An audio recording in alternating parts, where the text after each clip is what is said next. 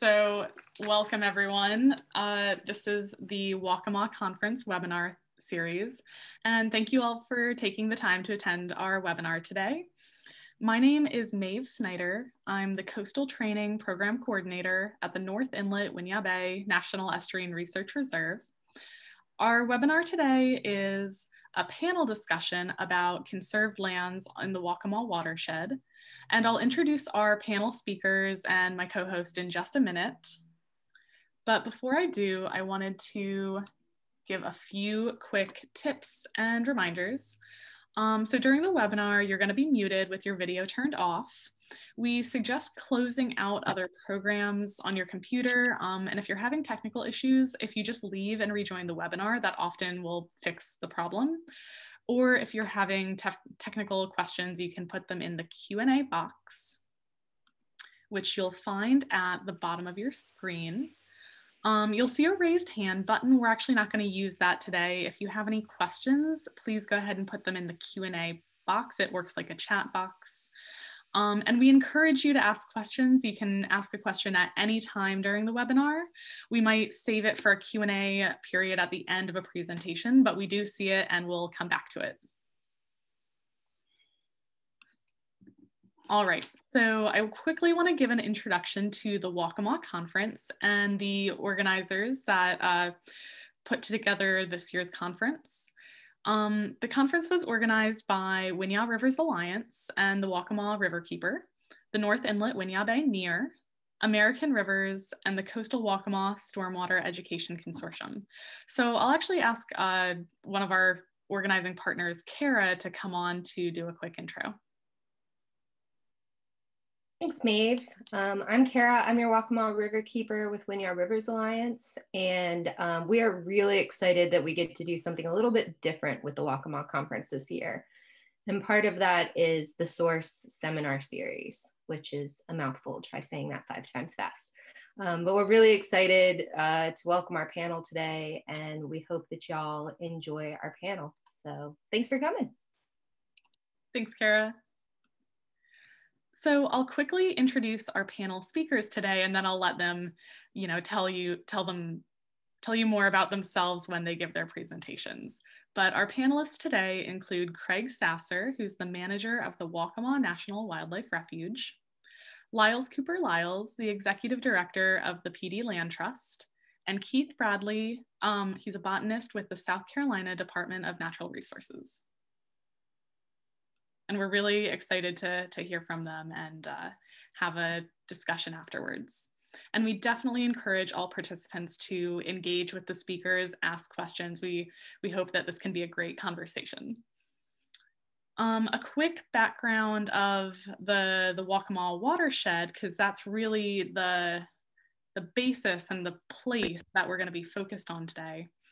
It's home to the Waccamaw River Blue Trail and spans 2 states, traveling 140 miles, starting up at Lake Waccamaw and flowing all the way down to Winyah Bay. So we want to start with a quick poll just to hear from everyone watching. Where are you in the Waccamaw watershed? So you should see a poll come up right now. And I see some answers coming in. We'll give it just one more second.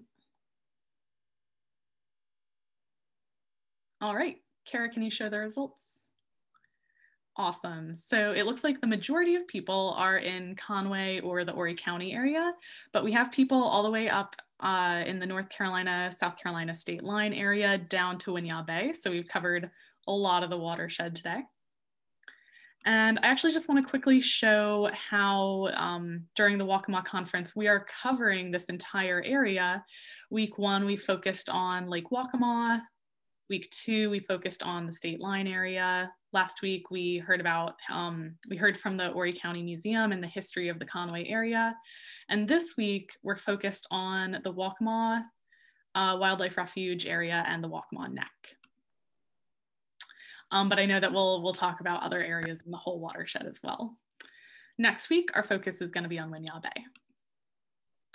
And because we're focused on conserved lands today, I actually want to ask one more quick poll to get people in this habitat and land conservation mindset. So Kara, can you go ahead and launch the poll?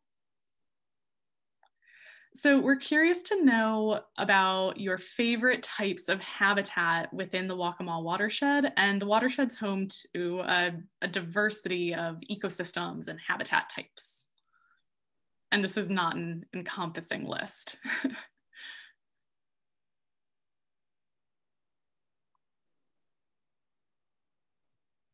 All right, we'll give it one more second. All right, can we go ahead and show the results? Cool. So a few favorites. The number one, the estuary and the salt marsh. Since I'm from the National Estuarine Research Reserve, I have to say that's the correct choice. But they're all right answers. So forested wetlands and swamps, and obviously the Waccamaw River. Awesome. All right, so thank you all for doing the poll. And with that, I actually want to turn it over to our speakers. We're going to start off with each panelist giving a quick presentation, introducing themselves and their organization, and then we'll move into a facilitated Q&A and some discussion. So our first speaker is Craig Sasser. Craig, whenever you're ready, can go ahead. Hi, everyone. Thanks for joining us today. My name is Craig Sasser. I grew up in Horry County on the Waccamaw River. So I have been blessed with being on this project for almost my entire career with Fish and Wildlife Service, which is 26 years. I grew up paddling the part of the Waccamaw up above Conway from Highway 90, almost North Carolina line, all the way down to the city. I fell in love with this river when I was at a very young age. And so many years later, I had the opportunity to start out my career as a private lands, a focus area biologist. So I was working primarily in the Winyah Bay focus area.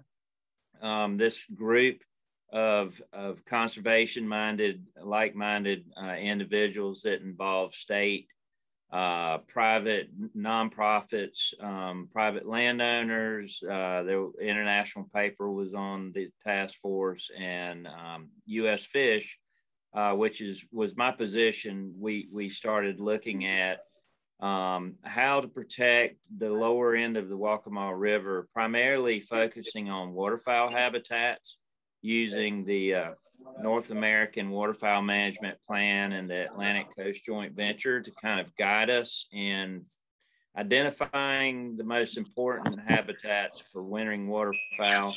And as this plan expanded, we started including shorebirds and wading birds and lots of other migratory birds.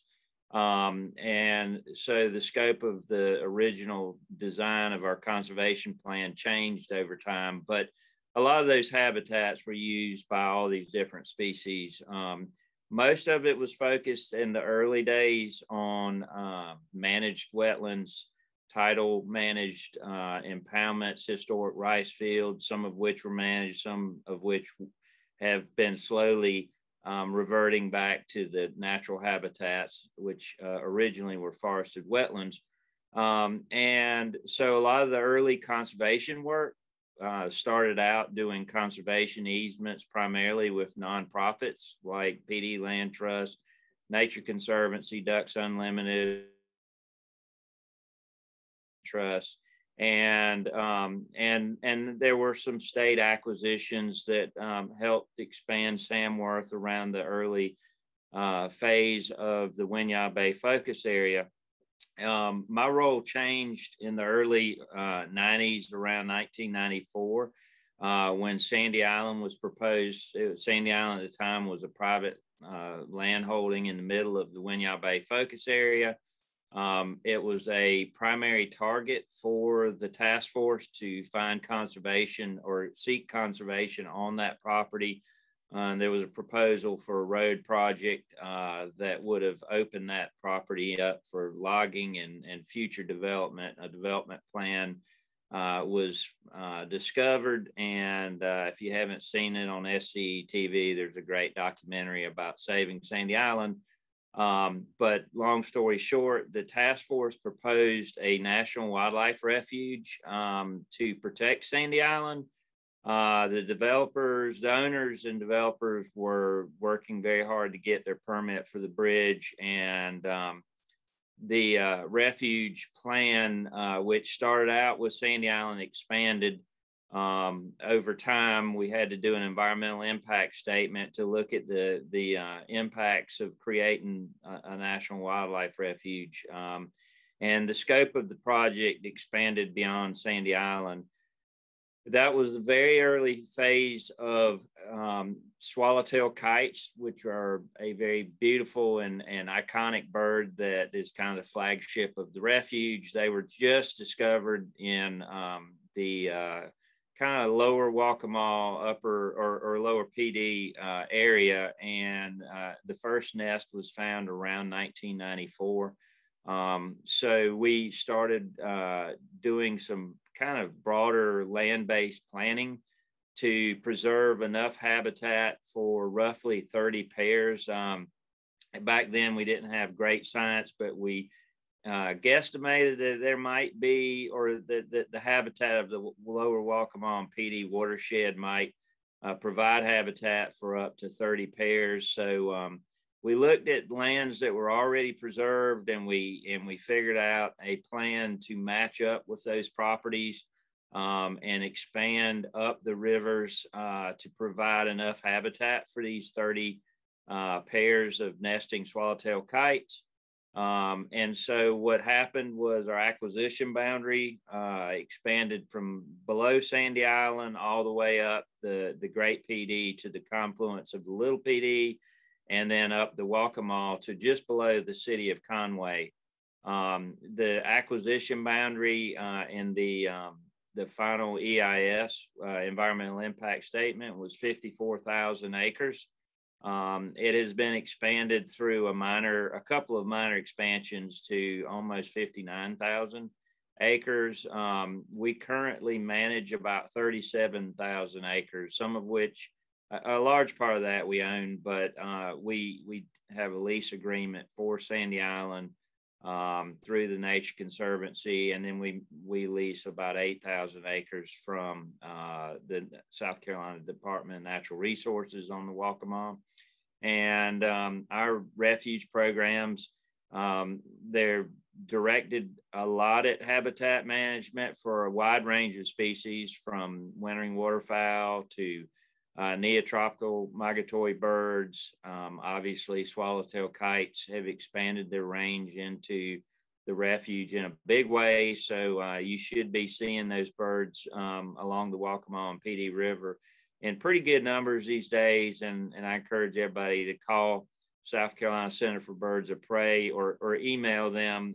They have a link where you can go in and report your sightings of swallowtail kites. It's very important information that we use as we plan refuge programs, as we look at land acquisition and lots of other habitat management strategies to improve habitat for swallowtail kites.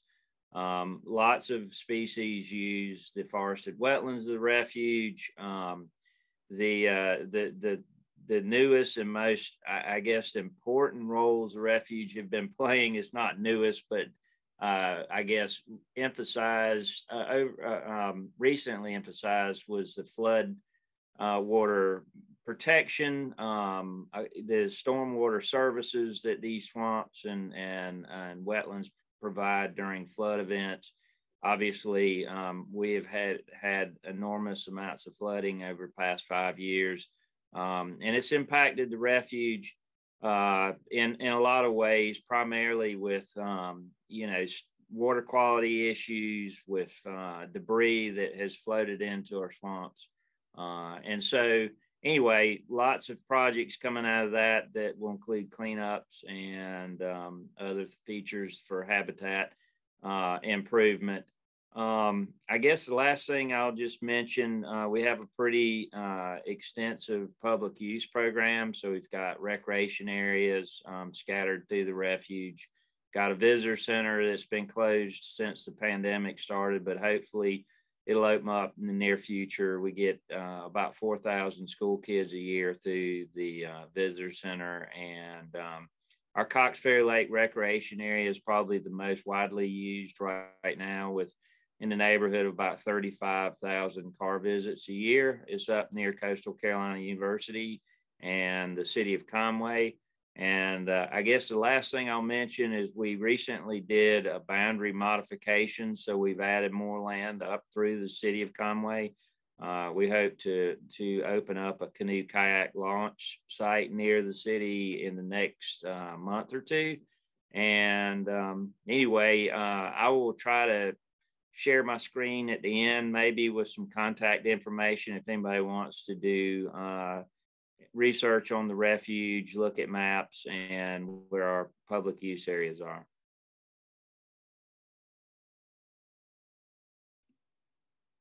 Awesome. Thank you, Craig. Yeah, we would definitely love to hear, how people can get in touch and get involved. So we can come back to that later. But now I want to turn it over to our next panelist, Lyles Cooper-Lyles with the Dee Land Trust. So Lyles, whenever you're ready, you can pull up your screen. Okay, great.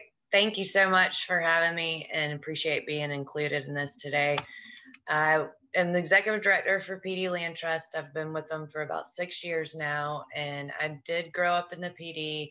I lived in both Sherrill and Florence growing up, and had the opportunity to spend a lot of time all over the whole watershed, everywhere from Marlborough and Chesterfield County down to Georgetown and Horry County. I think when my family went to the beach, we went to Polly's, and had a lot of friends that spent a lot of time on Black River and Waccamaw and PD and Lynch's. So grew up really knowing the land, but didn't start in land protection. I actually went into sales and worked for economic development and hotel development, and then worked for a couple of nonprofits. Took a step back once I had a baby and needed something that was a little bit more 9 to 5 and not 70 hours a week and traveling, and had already been affiliated with the Land Trust. So it was a good fit for me. Quick story personally that ties me to the land. When I was 4 years old, we were invited to come over to have a picnic over on Black Creek, which is in Darlington County. And it was a bunch of families that lived in the area, and we had a big picnic and then floated down the creek. And I was 4. And 2 years ago, my son was 4 years old. And we did that same picnic with all those same families down the same route of the Black Creek. And it looked the exact same. And the reason was because those families had all had the forethought to permanently protect their property, which in turn protected the Black Creek area. And it turns out now I understand that those are the same families that founded the Dee Land Trust about 21 years ago. So I do have a love for what we do as an organization, working with private landowners, but also appreciate all the organizations that help people enjoy and protect our many natural resources. I'm going to try to share my screen with you guys. Let's see. Okay. Can y'all see the slideshow? Yep, looks good. Okay, all right, great. So Dee Land Trust was formed back in 1999 as an all-volunteer organization, and we have grown now to be one of the larger regional land trusts in the state, and the only regional land trust permanently and specifically serving the PD watershed. We accomplish our mission mostly by partnering with private landowners to place voluntary conservation easements on their properties and through educational programming.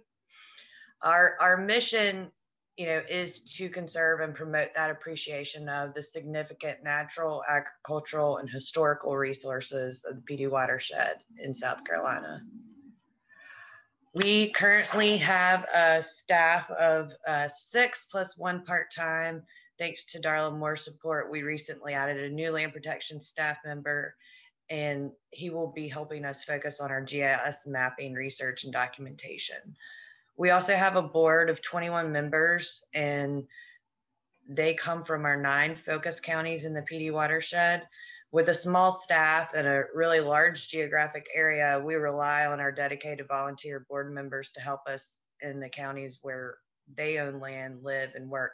So we have local representatives in both Horry and Georgetown counties in the Waccamaw watershed. We partner with a lot of local, state, federal, and private organizations through the watershed to further our conservation efforts, including do a lot of work with Craig, and we're on a lot of committees, But what is a conservation easement? As a basic overview, it's a perpetual legal agreement. It is forever. The conservation values are defined by the IRS as 4 specific items: open space, wildlife habitat, historic land or structure, outdoor public recreation, or education. Public access is not required, and I always point that out because a lot of people associate conservation easements only with public access.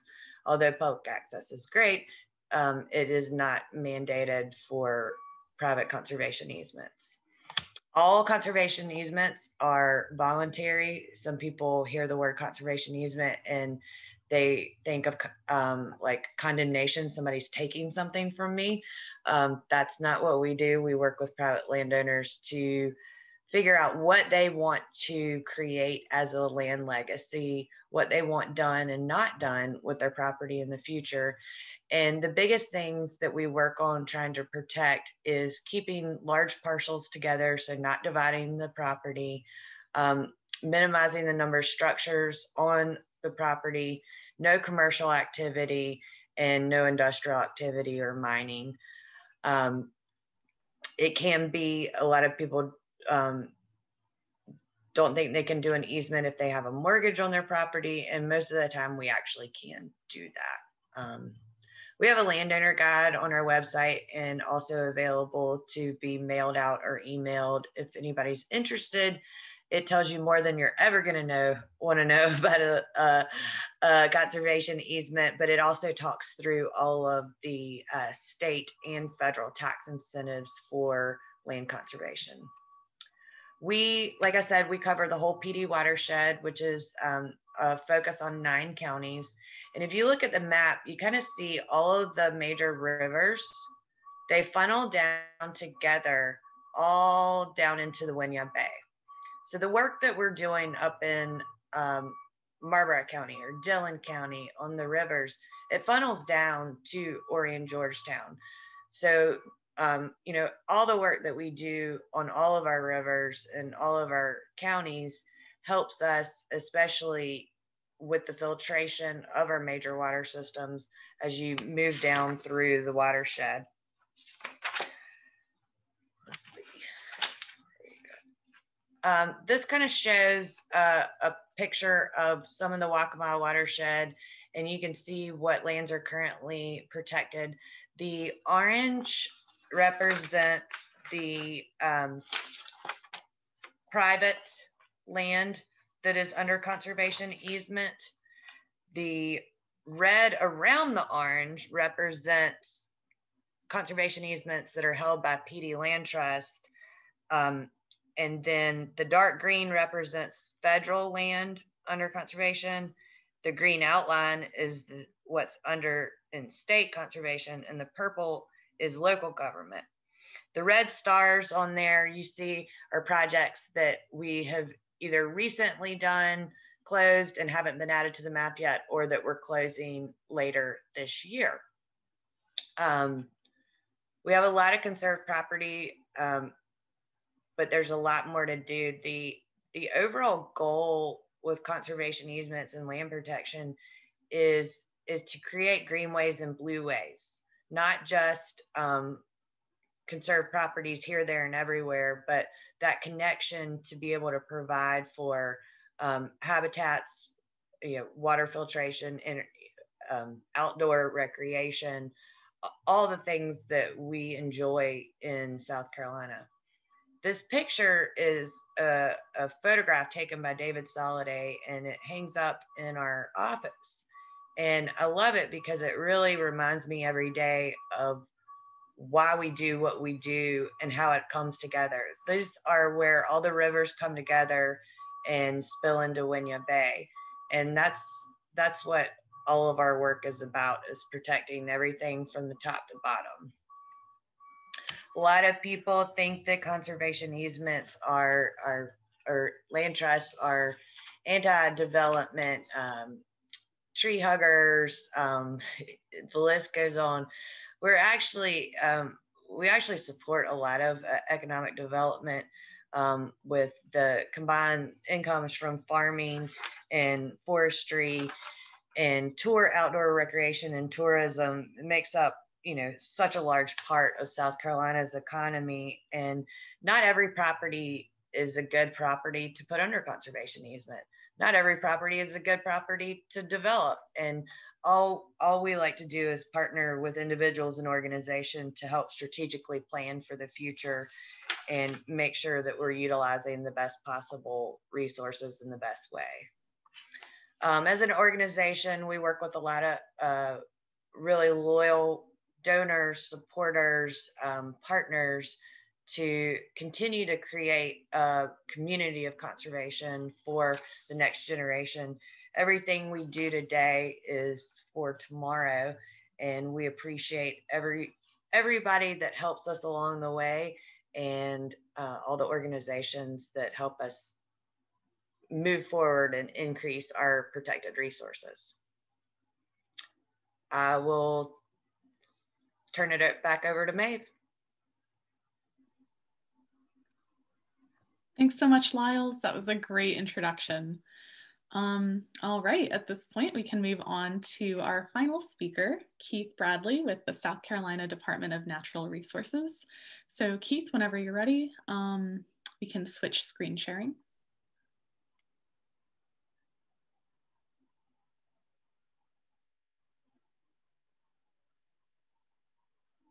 All right, can you see that to start with? Not yet. Not yet.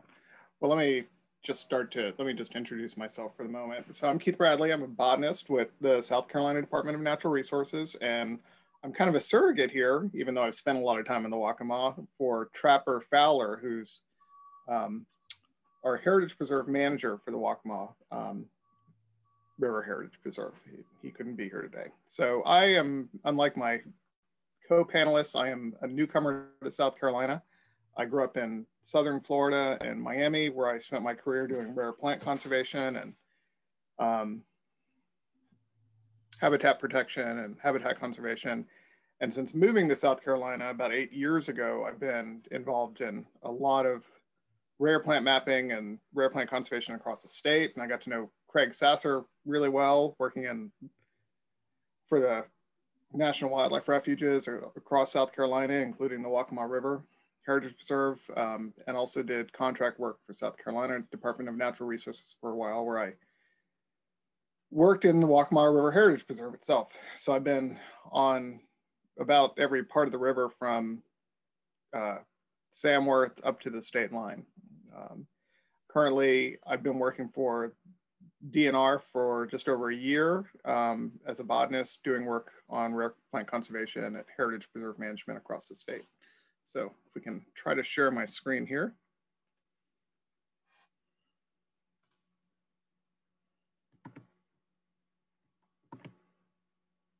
How are we looking, Maeve? Not seeing it yet. You should have screen sharing though. All right, let's see what I'm doing wrong. Ah, there we go. How's that look? Or am I on the wrong one? Nope, looks great. All right, sounds good. So I'm going to focus on talking about the Waccamaw River Heritage Preserve. And the South, so my responsibility as a botanist is with the South Carolina Heritage Trust Program, which was created in 1976. And our main focus is land acquisition and subsequent management of natural and cultural heritage preserves across the state. Since 1976, we've acquired over 83,000 acres for conservation. And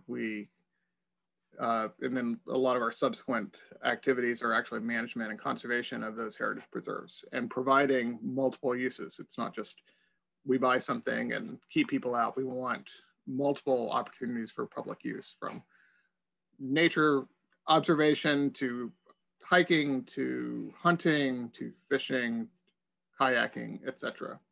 We want people to enjoy these special places that we've been acquiring. We have heritage preserves across the state. We've got about 100 heritage preserves from the Waccamaw River up to Oconee and Pickens County. So we have some really fantastic and special places.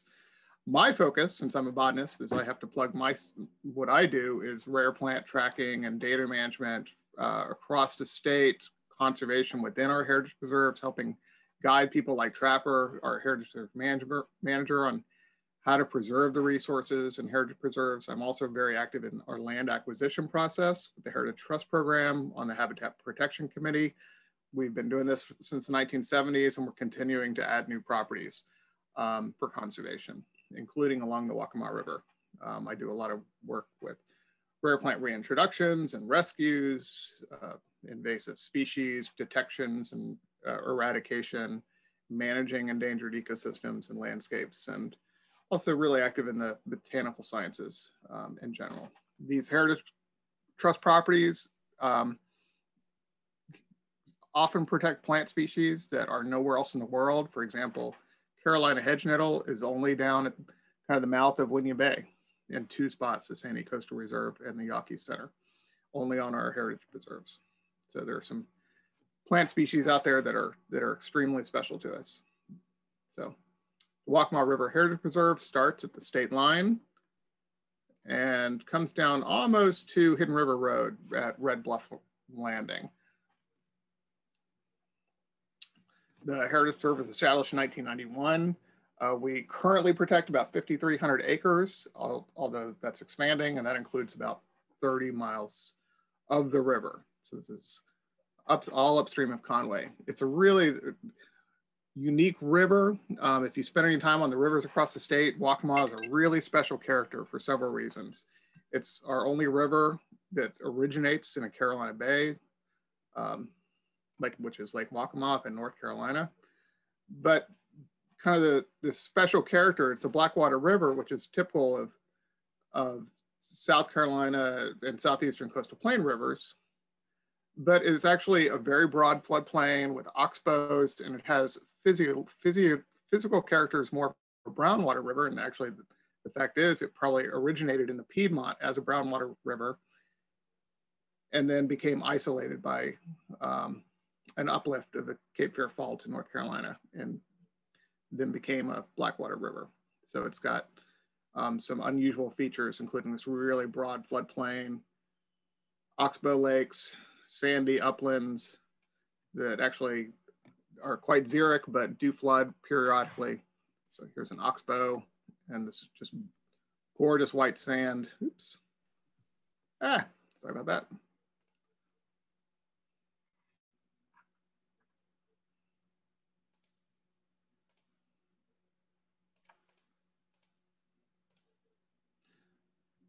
And especially in the late summer, when the water levels are dropping, it's these just gorgeous white sandbars develop along the banks of the river, which are, really attractive and great for getting out and taking a picnic if you're kayaking. This unique geology is resulted in some really weird biota. This pygmy spider lily is only along the Waccamaw River in North Carolina and South Carolina, but we've got a lot of other rare plants in the ecosystem as well. Plymouth gentian, which is more northern thing, Sarvis holly, spatter dock, which is abundant along the Waccamaw River, but it's one of the only places in the world where it grows. Extremely high density of rare plants up and down the river, especially on these sandbars along the river. It's also a really important corridor for wildlife as well, such as black bears. We try to provide as many recreational opportunities as we can. It's a popular place for kayakers. Hunters used to preserve as well, fishermen. And a lot of what we do is management of the property to preserve its character, including doing a lot of prescribed burning. Exotic plant control is always an important thing that we need to keep doing, and detecting exotic plants as they come in and eradicating before they become a big problem and cause problems to the ecosystem. But longer term, we're still working in filling in gaps. We have several active projects, which I can't talk about exactly where they are, but you know, our heritage preserve is not contiguous right now. We've got some really long stretches, but we've also got some gaps, as you can see. So trying to fill in as many of these holes as possible to preserve as much of this watershed as we can is one of our goals. So we've got several active conservation acquisition projects, including potentially expanding downstream somewhere. So you can check out, participants can check out our property lines and get information about the property on our website. We just updated all of our boundaries, so our maps are brand new. This website interface is going to change pretty soon, but the data is all up to date now, and including specific information about Waccamaw River Heritage Preserve itself. So,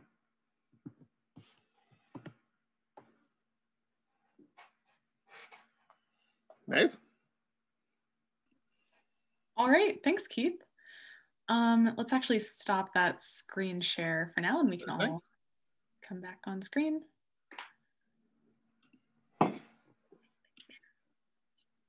There we go. Thanks, Keith. Thank you for that great overview. And thank you to all our panelists. So at this point, we're going to switch to more of a facilitated discussion, and we actually already have some questions in the Q&A. For participants, feel free to ask a question at any time. And I have some questions we can circle back to as well, but I want to start off with the questions in the Q&A box. And these questions can be for specific people, or they can be for the whole group. And I think this first one might be in particular for Lyles, but I want anyone to chime in if they have any input on this. So we had a question: what are the minimum acreage requirements for land preservation? How does one go about gaining consideration for conservation? Okay, sure. Thank you for your question. There's no minimum acreage for a conservation easement. We have easements that range from 13 acres to 2,100 acres. Even the best conservationists in the world usually aren't going to put property under conservation unless it makes financial sense. It is an economy of scale thing. So sometimes if you have very rural property that has a very, very low appraised value, and it's a very small property, it might not make financial sense. But then again, you've got a lot of property that is very high value in the Waccamaw watershed that could make sense even as a smaller property. As far as how you go about getting consideration for an easement, we only work with private landowners. We are not an advocacy organization, and we do not bully private landowners into forcing them to try to protect their land. We work with voluntary private landowners. If you're a private landowner and you want to work with us to see if it might make sense for you, give us a call. We'd love to talk to you. It's completely confidential. We can kind of give you some examples. We can't give you legal or tax advice, but we can give you, very similar examples of how easements have worked for other people, and then work through with you what you may want to have happen with your property in the future. That's great, thanks. Craig or Keith, do you have anything to add to this question of, for a landowner or someone interested in conservation? I'll just add that I think it is a fabulous tool that has protected some very, very important acres of habitat and open space and view sheds, and probably one of the best tools in the toolbox. The state can't buy everything and the federal government can't buy everything, and so it adds a lot of diversity to the watershed to keep as much of that in private ownership as possible. A lot of these easements are very, I'd say, uniform between nonprofits. Each nonprofit has a specialty that they focus on, but the easement language is very similar. So, it is a really good tool for like-minded private landowners to collaborate and develop conservation communities where everybody in the neighborhood kind of knows that things are going to stay pretty much the same in perpetuity. My dad has got property up in Conway on the Waccamaw and down on the PD in Plantersville, and we've placed easements on both of those properties, and it's been a really good experience as a private landowner as well. Great, thanks. So we have another question in the Q&A box, and you all touched on the unique biodiversity. There are rare species in the Waccamaw watershed, the Winyah Bay watershed. This question asks, what is the current federal and state status of the carnivorous plant species that we have here? Okay. We've got really diverse assemblage of rare plant species and of carnivorous plant species in South Carolina. A lot of them are quite common. You can go into a lot of refuges, preserves, national park units and see them from the mountains to the coast. The rarest in the Waccamaw River watershed is Venus flytraps. And that has the biggest conservation concern. It's got an extremely small global range. It's only known from South Carolina, currently only from two population areas in Horry County. It used to be more widespread, but that's all we know about right now. There's a lot of it in and around the Lewis Ocean Bay Heritage Preserve. And it also extends up into North Carolina. So it is currently not legally protected in South Carolina. We do not have any Endangered Species Act on a state level in South Carolina. So none of our carnivorous plants are legally protected themselves. The Venus flytrap is under review by the Fish and Wildlife Service for listing as an endangered species or threatened species, but that decision has not been made yet. Data is currently being collected to evaluate it. That said, we had an incident of poaching pitcher plants on one of our heritage reserves this week, or last week, as a matter of fact. And whether something is listed as rare or not, any plant, taking a plant or animal from anybody else's property is illegal. So coming into one of our heritage reserves or a national wildlife refuge or private property itself and stealing carnivorous plants is always illegal, unless you have the landowner's permission. So we do have other species of carnivorous plants like Sweet Mountain Pitcher Plant, which is up in Pickens County, which is a federally listed endangered species. And Keith, that would include right-of-ways, long highways, and other things as well. Yeah, it's theft. So yeah, yeah. And the same goes for the refuge. Those plants can't be removed. That's great. I'll ask a follow-up question because we started off this webinar series talking about Lake Waccamaw, which if anyone saw that seminar, we talked about the endemic species there. They're found nowhere else in the world. And then Keith mentioned these plants that only live near the mouth of Winyah Bay. Yeah. So for any of our panelists, how do you explain to people the value of rare species or of biodiversity generally? I've been asked this question. I'd be curious to hear what other people have to say, but I've been asked this question a lot. And, a default answer is always something like, maybe these rare plants have some kind of medicinal value or, these are going to be valuable to us in some way. And I just don't like that answer. I mean, yeah, that's in part true, but especially for people who, you know, for me growing up in Miami, or Craig growing up in South Carolina, these are our history. These are our heritage. And if whether you're a hunter or hiker or kayaker, and you grew up in a particular area and you spend any time out in the woods, you may not recognize the individual species, but they make up an ecosystem that you're in touch with in some way. I mean, these are part of what makes South Carolina, South Carolina. So it's important for us to preserve them. Thanks. I completely agree. I think that keeping all of the parts, it's like a very large puzzle with millions of pieces. And if you recklessly throw pieces away, the picture goes away. And so keeping this system intact, I think the PD Waccamaw watershed is the third largest watershed on the East Coast. And we're blessed in many respects that there are dams on the PD, but I think maybe 7, but they're all up at the upper end of it. So for the most part, these are pretty free-flowing natural systems that have been shaped and are very diverse with, you know, millions of years of influence, and they're just very important areas to protect. Great, thanks.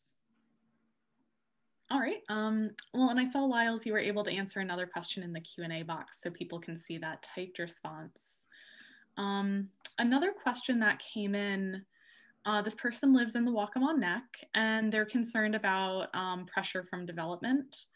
They're seeing a lot of land sales, including forested wetlands, upland pine habitat. And I think they feel, you know, there's a sense of urgency there. And they're curious if there are any efforts to create a wildlife corridor. Any comments on that? I'll start with that one. There's a lot of efforts. There's not one single effort to create a wildlife corridor. It is more so of a overall conservation protected area corridor.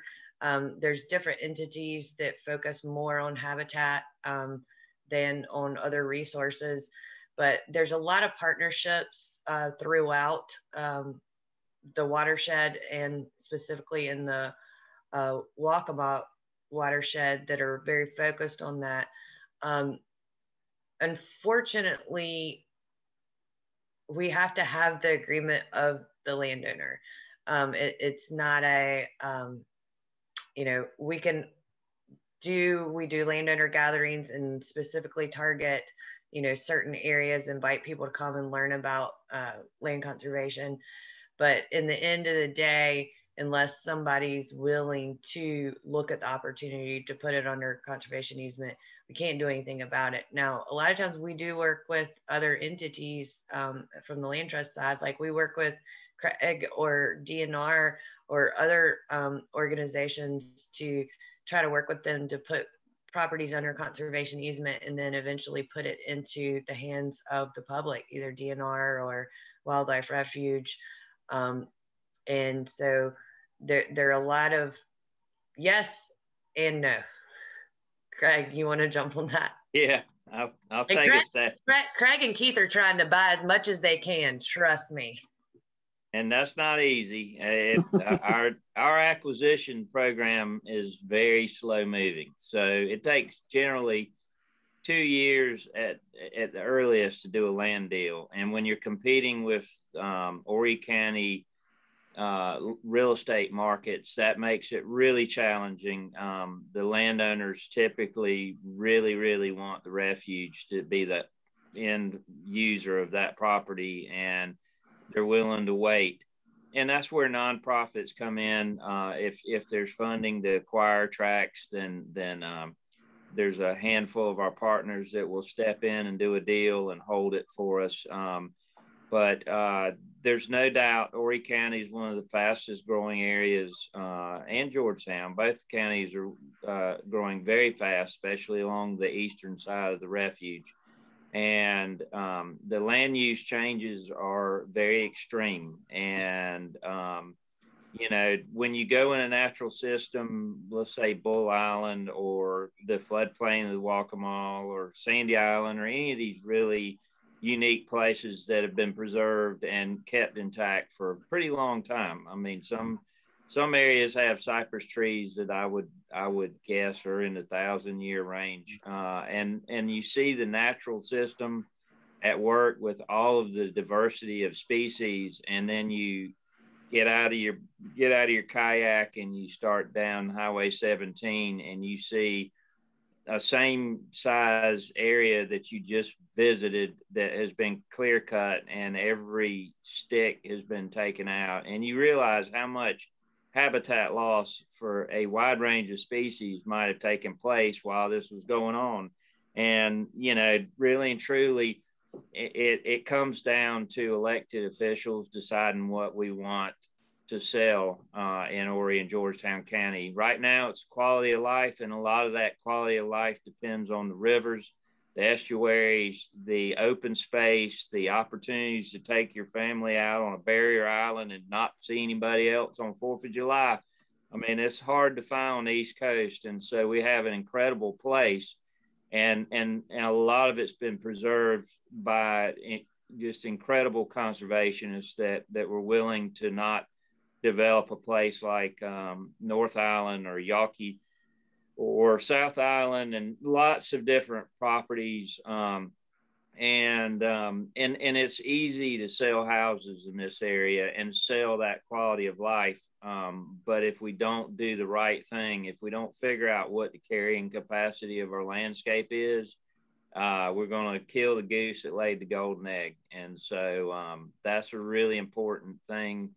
And I hope in the future that, you know, elected officials will look at quality over quantity when they do landscape planning and zoning and making decisions about what we're selling, and what we protect really represents what we stand for as a community, protecting our heritage. So it's really important to protect as much as we develop. And let me point out that, you know, as Craig said, the development pressure causes other problems. Just because we protect a property, say we have Lewis Ocean Bay Heritage Preserve, we have to continue to manage that property. And if people are building houses and hospitals, as is proposed right up next to our property lines, it means that puts our heritage preserve at risk because we can't manage it effectively. We have uplands that we have to burn; they're fire dependent, and if we have a hospital right next door, we have to deal with that smoke, and we have to make decisions about whether we can effectively manage something or not. So, yeah, Keith brings up a great point. You know, and if those areas aren't burned, then ultimately they will burn because they have always burned. I think one of my first experiences with wildfires was when I was about 9, and basically that Lewis Ocean Bay area was burning for weeks, and it was very hard back then to get out, and there weren't as many houses around it. Yeah. There's been discussions in the past about smoke easements in communities. If you want to build next to Lewis Ocean Bay Heritage Preserve, then you better be used to seeing smoke every year, and accept it as part of your neighborhood. And if you don't like that, then you need to find somewhere else to move. But those are the kind of things that need to be outward thinking strategies for the counties involved, and the planners and the elected officials to manage this growth. We don't have to sell everything at one time. Yeah, the only thing I have to add on that is I do think both counties in the Waccamaw watershed have great planning departments, and their staff knows what needs to be done. But the planning department can't do anything that the county council does not allow them to do. So they know what restrictions need to be in place. They know what needs to be controlled with development and overdevelopment and flooding and, you know, construction, but they can't change the laws. The politicians tell them what to do. And unfortunately, most of the decisions made are based on profit for development.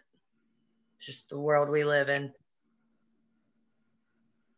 Thanks for all those answers. I think we have time for one more question, and then I'll need to wrap up with some last reminders.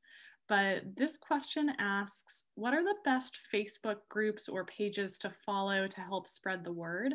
And I actually want to kind of expand that and just ask, where can people go to learn more about your agencies and organizations, and how can they get involved?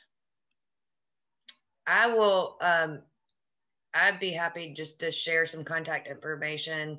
And our website has a lot of links, but also information. I think I know the Refuge and DNR have great websites, but there's, the organizations like we're all partners in the Upper Waccamaw Task Force, and all of those partners in that have great resources that are all specific, but all are working towards, similar end goals for conservation.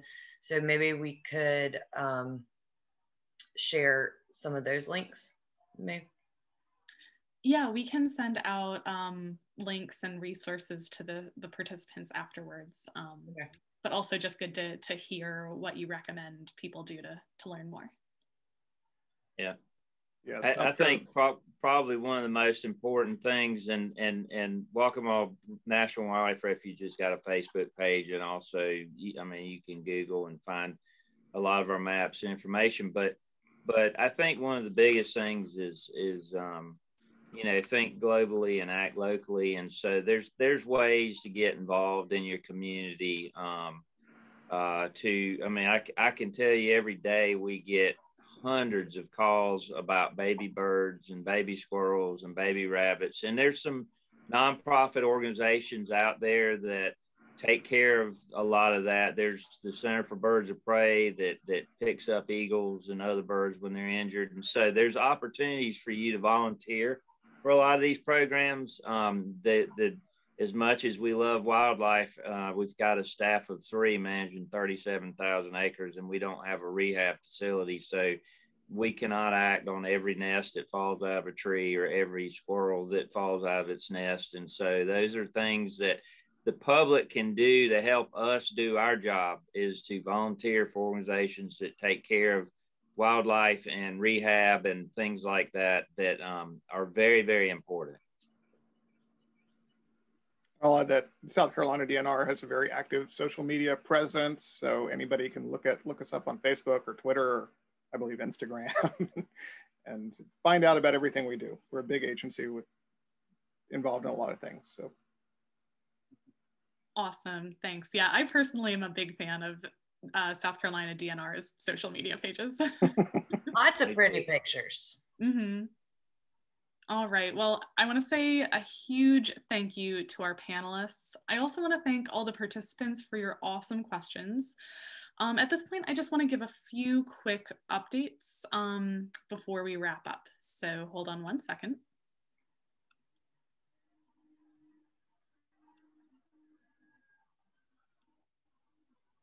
All right, so the Waccamaw Conference is an entire month of events. Apart from the webinar series, you can get involved in cleanups. We have one tomorrow in the Waccamaw Wildlife Refuge at the Cox Ferry Landing.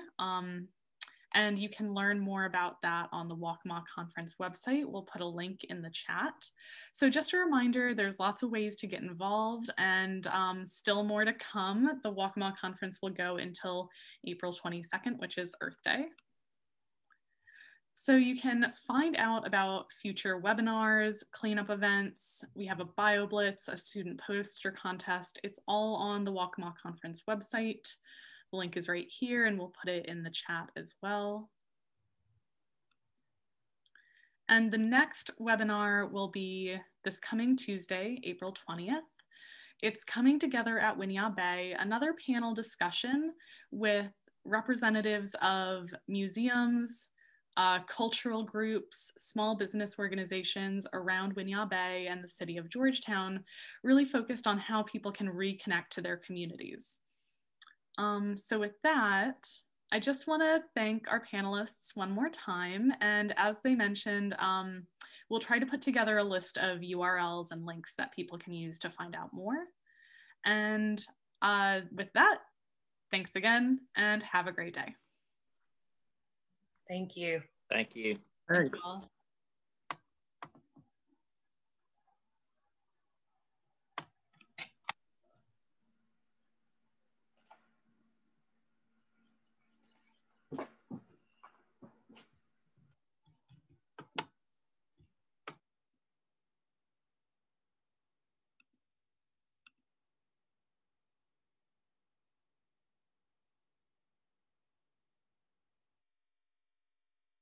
All right, I'm gonna go ahead and end this webinar. Great job, Maeve. Thanks. Thanks, Kara.